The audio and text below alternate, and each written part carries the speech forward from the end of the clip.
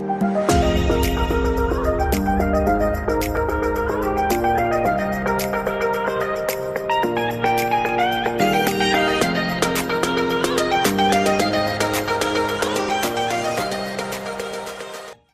this is Aradhana Kharat from Kohalpur and I'm here to share you my life testimony, and I hope that it will really change your life. So, I was born in a missionary family. Being a missionary child, it's really not an easy thing. Missionary lifestyle, it's all about known as like dependence on God. And yes, till my 19 years, I went through the dependence on God, and it is a really amazing experience. So, especially I'll motivate all the missionaries, pastors' child to see this video and get motivated by my testimony. My school life was really a good life, but after when I entered to the college life, it was really difficult for me. It was really difficult for me to trust and to believe on a dependence on God.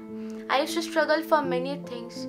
Just for buying chips, clothes, I used to ask to pray to God and like to be dependent on God. Depending on God is really a great experience when you personally experience it. So when I was in college life, because due to some reasons, I was really away from the God.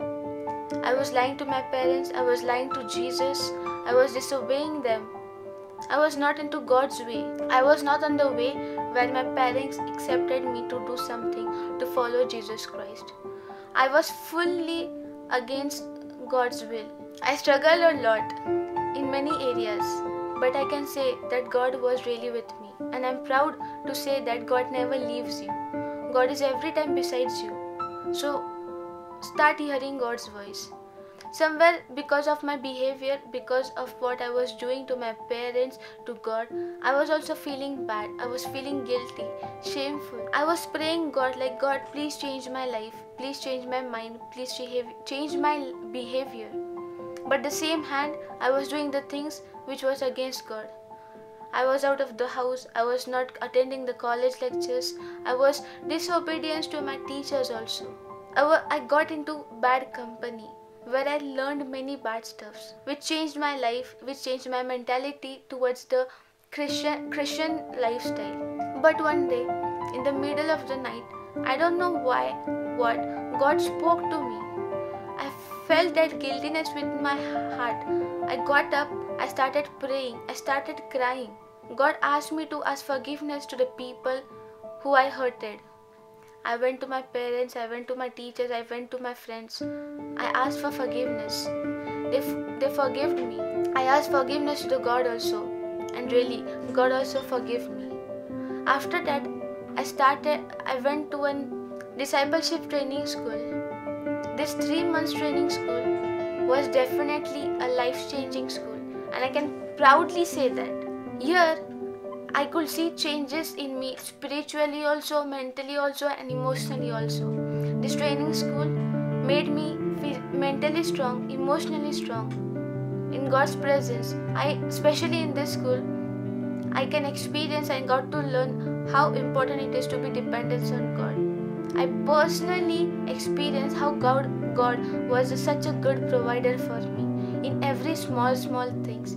Even when if it comes to my grocery, even if it comes to my daily use things or my feast things, God was a great provider for me. I was mentally disturbed, but here God spoke to me.